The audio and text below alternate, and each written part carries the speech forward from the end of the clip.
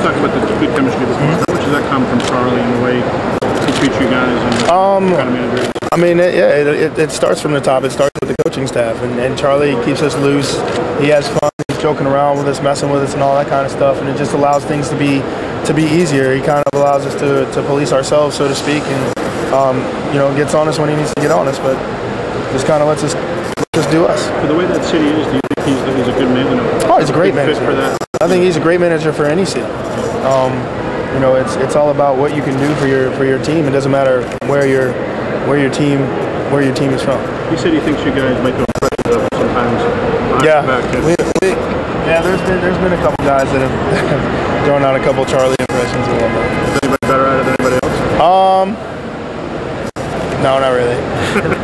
It's all about the same. Ryan, do you guys ever get upset at Jimmy Rollins when he makes predictions? No, I mean that's Jimmy.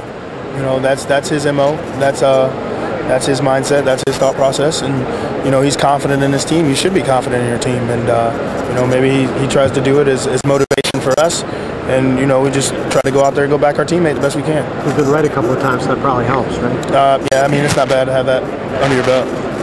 Ryan, as a fellow power hitter, how impressive is what Alex Rodriguez done this postseason big deal? Oh, it's been great. I mean, obviously, from what he's done for this year in comparison to his previous times in the playoffs where everybody's been all over him and he hasn't been able to come through and all that. I mean, he just looks so relaxed and he's having fun.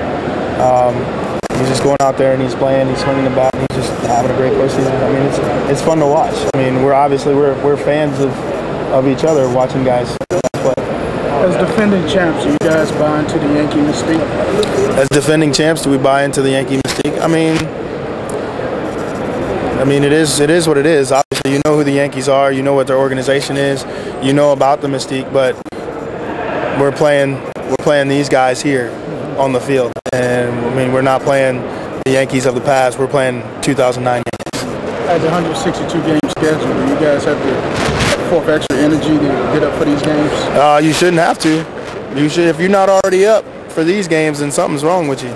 I mean, it just when you make it to the World Series, all those aches and pains that you had, towards the end of September and everything, they just kind of seem to fade away.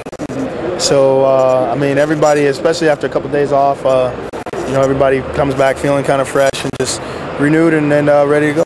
Ryan, as you said, you played the game on the field, focus between the lines, but are you aware of the rivalry between Philadelphia and New York? Did you see the New York Post this morning? Oh, yeah, I saw the New York Post, and I mean, we just go and focus on all the stuff that's going to take place on the field.